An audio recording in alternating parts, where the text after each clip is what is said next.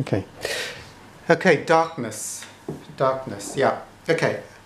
I was talking actually on the topic of darkness. I was talking, try not to break anonymity. I was talking to an individual during the week, and it was quite interesting. These two people were having this, and they were good friends, having the same thing happen to them, which seemed like some kind of luciferic. I call it. I'll describe what I mean. Right? There's for me what I call demonic attack, and there is what I call luciferic attack. I think this was more along the lines of the luciferic. So it's like both their brains got scrambled, and they were finding it very hard to discern things. And it happened to both of them. They're good friends, and so nowadays, I mean, Hawkins says that you can more or less intuit and reverse engineer karma just by guessing. Put it this way, guessing, and it's like their ability for spiritual discernment, and they got really muddled up. And I was listening, and it was really interesting, and I intuited, and I can be wrong. I mean, this is just my best guess, but you know, many spiritual seekers, especially advanced spiritual seekers, have had many lifetimes in spiritual groups, over and over again. You know, like I might have been in a Buddhist group one lifetime, I might have been in, I don't know, Hare Krishna group another time, and I might have been in some of the darker groups, you know, some of the cult type groups, and so it just came to mind, and I thought, okay, well, I suspect that they had both been in the same spiritual group. This just came to my mind. They've both been in the same spiritual group, and it wasn't an integrous spiritual group. It was probably a cult. And the thing that was coming up was a lack of ability to spiritually discern and get muddled up was coming up. So I guess, so I thought, oh, it sounds like the two of you were in the same spiritual group, which was probably a cult, and you were probably recruiting people and messing up their spiritual clarity. Because cults, on the darkness side, I mean, what cults do, which is very, very clever, is they tell you some spiritual truth, and they hook you in with some spiritual truth, like love your neighbor or whatever it is. That sounds pretty good, like we're all going to love our neighbor in this group.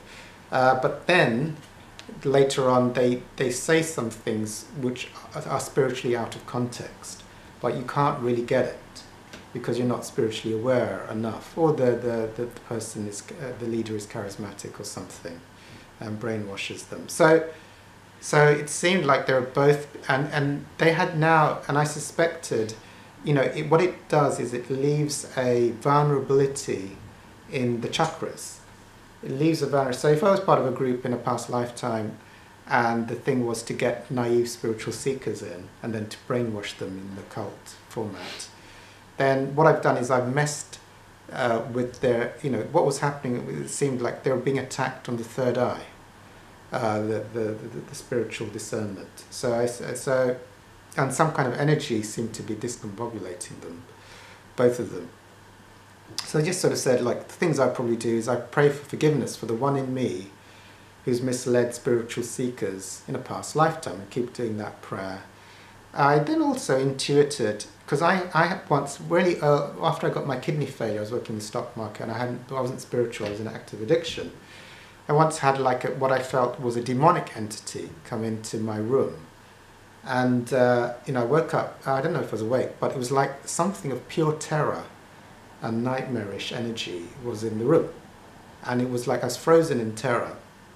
And I realized it was something horrific. And I was reading, you know, there was I wasn't into much advanced, I was very new into spirituality. I had near-death spiritual experience, which was the message, you know, to seek spirituality. So I didn't know where. And in the early days, I was going to all kinds of places on my spiritual exploration before I found the course, before I found Hawkins. And I was reading, there's a famous English author, some time back, she died sometime, her name was Betty Shine. And she was a famous healer in the UK and had written a lot of books. And I was reading her books. And I got into correspondence with her, and I was getting mail from her and giving her large donations. And so this demonic thing was, I just said Betty Shine. I just called her name, and it vanished in a split second. So that was my only thing I could call. She was my teacher, light worker, if you like, that I did, and it vanished. So those type of things, the vulnerability. I had, because I was in a lot of I was in addiction, so I had a lot of darkness, and so I was resonating, and so these dark things can come. I think as well with these two individuals, if you're affiliated with groups or families, there can be collective things which might be out in the chakras, in a family level or in a group scenario, and if these vulnerabilities are of a certain type, they can lead to either a luciferic attack or demonic attack, depending on how severe the error was that one indulged in. Or it may, I suspect these two people, they were naive. They probably got pulled into a cult and were naively pulling other people into the cult.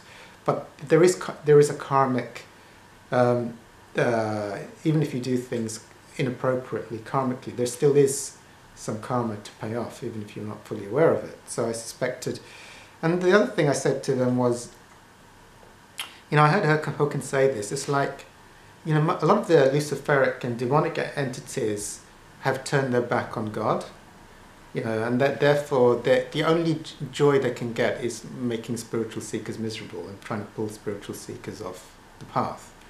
In a way, they're jealous and envious of people who are trying to get to the light.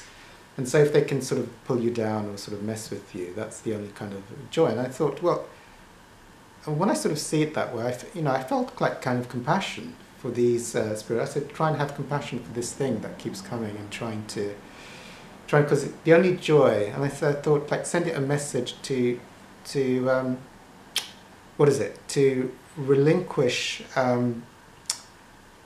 relinquish their turning back on God, to accept the light of God again, because they've turned their back on the light, and so they can only get sustenance through the dark means, tormenting spiritual seekers or pulling them or terrorizing them, and some of their joy is to pull someone who's on the pathway of light down through various mechanisms. So I thought, well, if you can have compassion for it, it can't really. It's only if you.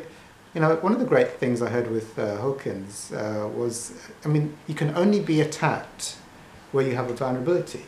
You can't be attacked if you have no vulnerability in an area.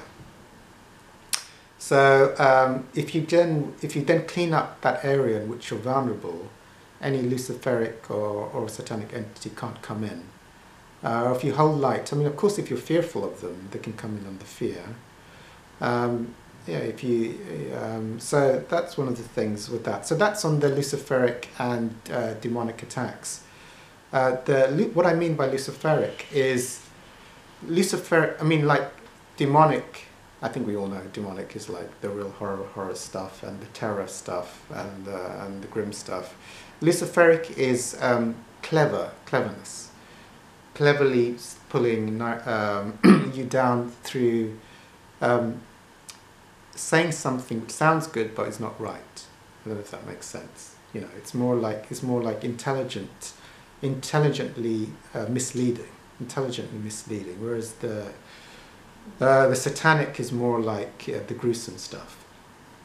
So if you're vulnerability, the other thing to do is to pray. You can pray to the Holy Spirit or pray to God for a miracle that whatever is out, whatever the spiritual lesson is that needs to be learned, be revealed to you, and keep praying. And then it can be the thing that you need to learn or pray around will just pop into your mind at some point. And so the lesson, like the lesson is not to mislead if you're in a spiritual group. Okay, the thing with family dynamics, so on a different level, darkness. If you're in a family and there can be all kinds of dark patterns or limited patterns that you're indoctrinated with in the family, and some of them might be quite dark. So if some of them are quite dark, then you could say there's darkness being transmitted and shared, a sort of a shared collective belief systems of darkness or limiting programs. There might not be it might not feel like anything luciferic or satanic attacking you. So then.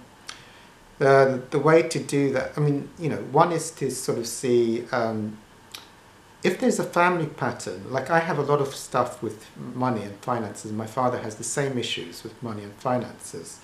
So for me then it's a family pattern of greed and stinginess. Greed and stinginess, which is some of my things, and my father's as well. So that's some of the family karma. Maybe you wouldn't call it dark, but it's still relatively dark, mildly dark, greedy and stingy. So then I can clear it from myself. I cancel my belief in stinginess and greed. I'm an infinite being. I can also say God did not create stinginess and greed in my father, so it is not real. So I'm now clearing the darkness of that belief system in myself and in my father. And also, if I think it's a collective belief system that's gone on for family generation after family generation and is in all the family, then I can cancel my own belief. I can cancel the family belief. I cancel the ancestral belief in stinginess and greed or hoarding. So I can try in that by shifting those, because to relate it to A Course in Miracles, lesson 14 of A Course in Miracles says God did not create, it says be specific, and it says some of the belief systems that we hold are our personal belief systems and some of them are the collective belief systems. But you can also clear your personal, like I believe in, inflamed toe. Cancer, God did not create, but also some of these are collective belief systems or family belief systems. You can say God did not create them, or I cancel my belief in them. And in that way, you're clearing these dark beliefs out of yourself and the family. So that's the way to do it. Or if you see darkness in yourself or others, you can clear it. God did not create it, so it's not real. Again, I really like what the Course says on it, be specific. And if you don't know specifically what the darkness is, just pray to the Holy Spirit for a miracle that it be revealed in truth what the thing is that needs to be discerned and cancelled, or God did not create it. And what will happen if you keep doing that, at some point it just suddenly pop in your mind, it's probably this. Oh, I better cancel this, or say God did not create it, it's not real. And you'll wash out that thing. Quite often, I think in 99% of the time it's obvious what's going wrong. Sometimes you might be like cloudy, I'm not sure exactly what to cancel, what not to do. And then just pray for a miracle that will be revealed to you, and then it will pop in, and then you can cancel and delete that. So sometimes there might be multiple programs, but if you clear one program, one limiting belief, then the others will become apparent as you do it. And if you can't know specifically, then you can do a general one. I don't know, like a general one might be like, God did not create financial insanity in my family, and so it's not real.